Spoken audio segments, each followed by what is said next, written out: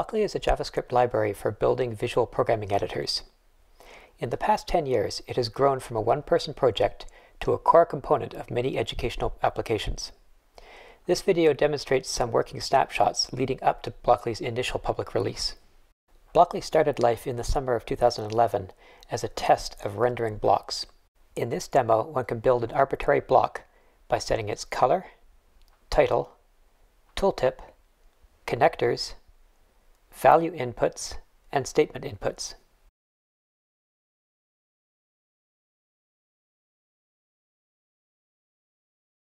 It also featured what would become inline inputs.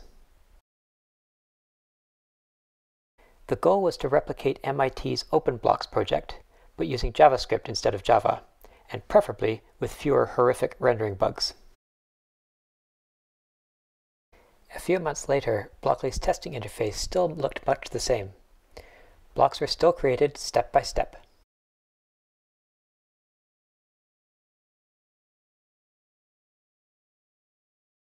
The big difference was that once a block was created, it could be frozen, and a new block created.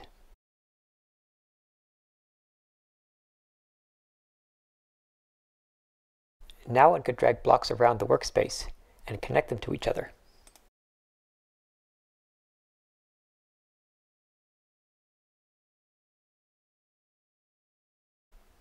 Other new features included a single editable field and a trash can.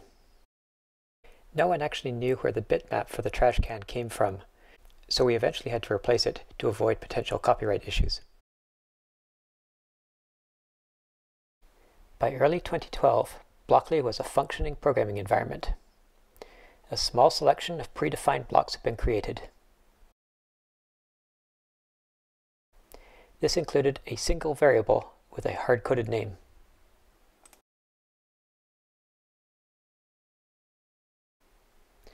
The workspace was now scrollable, and even more important, the program could be rendered as JavaScript. This version also features the now legendary Airstrike performance test. And finally, right-to-left rendering makes its first appearance here.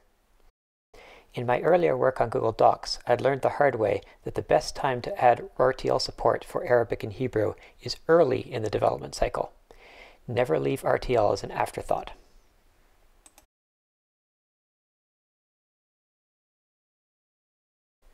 Blocks could now support comments, though this is a feature that, as far as we can tell, no Blockly user has ever taken advantage of.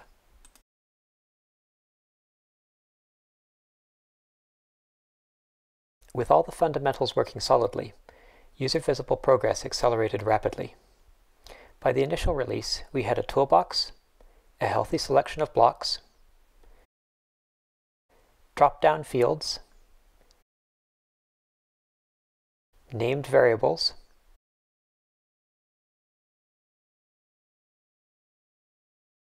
and even primitive mutators.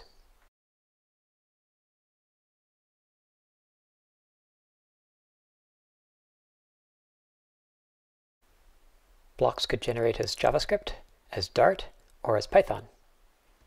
Blocks could also serialize to and from XML. More importantly, a set of demos was now available so that developers could see Blockly in action. This included the code editor,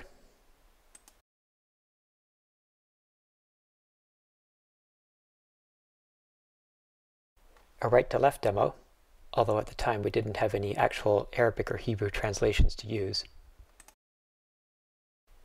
And finally, the killer app at the time, the Maze demo. Here we get to look at the awful UI of our earliest mutator. It was a modal dialog, so there was no way of seeing what the actions inside the mutator were doing to the outer block.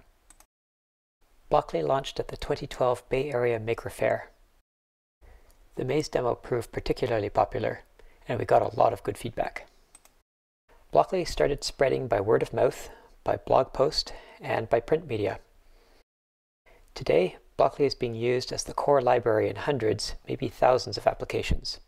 From education to financial to robotics, Blockly provides users an easy method to do complex things. It has been an amazing 10 years, and I look forward to seeing what Blockly is capable of in another 10 years.